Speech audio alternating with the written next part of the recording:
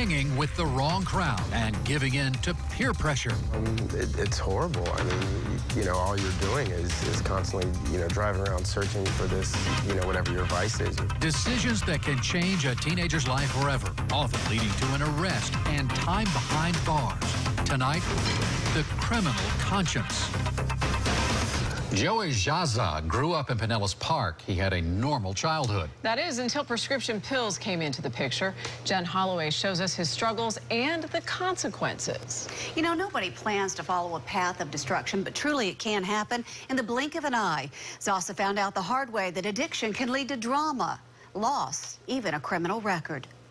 Just something to make you feel good and warm and fuzzy. And Joey Zasa grew up an all-American happy kid, a football player and graduate of Pinellas Park High School. But it wasn't until, I would say, probably 21, 22, that things kind of, went too far, tried the wrong things, did the wrong things, talked to the wrong people, hung out with the wrong people. We'd go out to the casino and I'd get messed up or whatever, and we'd go out there and party, and it was just, a fun thing to do. It wasn't a problem then. But soon as drug use increased and a dependency formed. It's a constant cycle. It's a bad cycle, and it's a time-consuming cycle to keep up with it. So you're constantly planning your next high. Yeah, absolutely. Constantly. All day, and it gets worse and worse. But when he crashed his motorcycle, things took a turn for the worse after going to a pain management doctor. And then I was doing it the right way. I had a prescription. There's nothing wrong with that, right?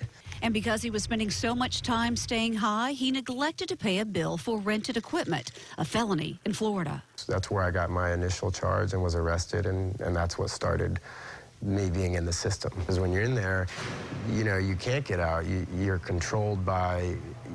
you're controlled by the guards, you're controlled in what you do, you're controlled in when you sleep. It's tough, because for me, I eat a lot, and you go in there and you only have 3 meals a day, and they're not huge meals. They're not giving you steak and potatoes.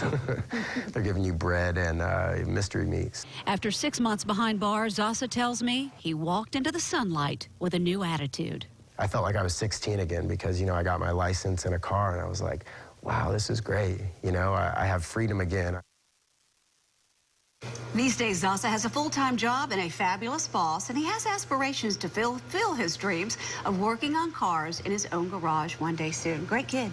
Yeah, Good cautionary tale to so many people, though. Thanks, Jen.